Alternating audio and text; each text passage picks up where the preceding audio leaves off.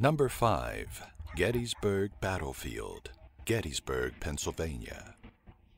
As the site of one of the Civil War's bloodiest battles, Gettysburg stands the test of time as one of the most haunted places in America.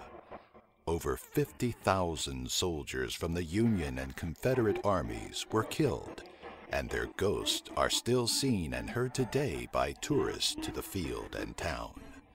Visitors also claim to hear the thunder of cannons, gunfire, and the screams and moans of the battle's victims. Devil's Den, a rock formation where dozens of bodies and limbs were discovered after the war, is a popular spot for tourists seeking a ghostly encounter in this historic area.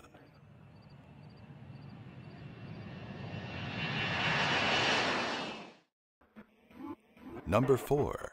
The Stanley Hotel, Estes Park, Colorado. As the infamous locale where Jack Nicholson went crazy in The Shining, this hotel is a hotspot for paranormal activity. The Paranormal Research Society of Paranormal State fame came for a field trip, while Taps from Ghost Hunters has experienced phenomena around the hotel site. There are well-known spooks, including a young boy who makes his presence known in room 1211, and a young man who just likes to hang out in closets and bedrooms. The hotel's owner, Mr. Stanley, makes his presence known by appearing to visitors in the lobby and billiards room, while his wife Flora entertains guests by playing a piano.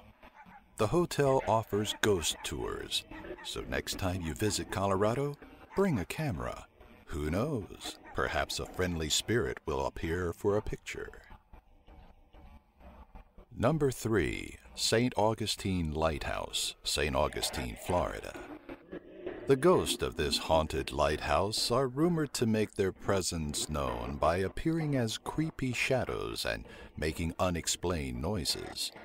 Legend has it that the daughters of the superintendent of lighthouse construction drowned and continue to haunt the building ever since their untimely death.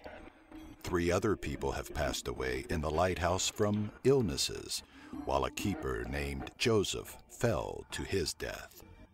Visitors have claimed to see shadows high up in the tower, while others hear the daughters laughing and giggling at night. The eldest girl is also fond of appearing before guests donned in the clothing she wore on the day of her death. Number 2. The Myrtles Plantation, St. Francisville, Louisiana.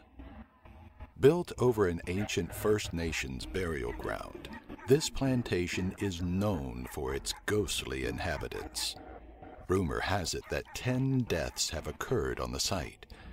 One of the most famous involves a slave named Chloe, who was supposedly killed by fellow slaves after an ill-fated attempt to poison another house mistress.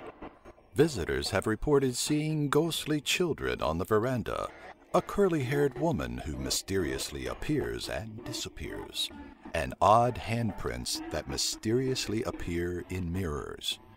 One visitor reported a cold spot hovering over her bed, while a rattling closet door kept her awake. If you want to get some sleep while visiting Myrtle Plantation, you might have to tell the ghost to keep it down. Number 1. Bell Witch Cave, Adams, Tennessee. The site where John Bell and his family were tormented by a ghost now known as the Bell Witch is open to brave visitors who wish to explore the spirit world.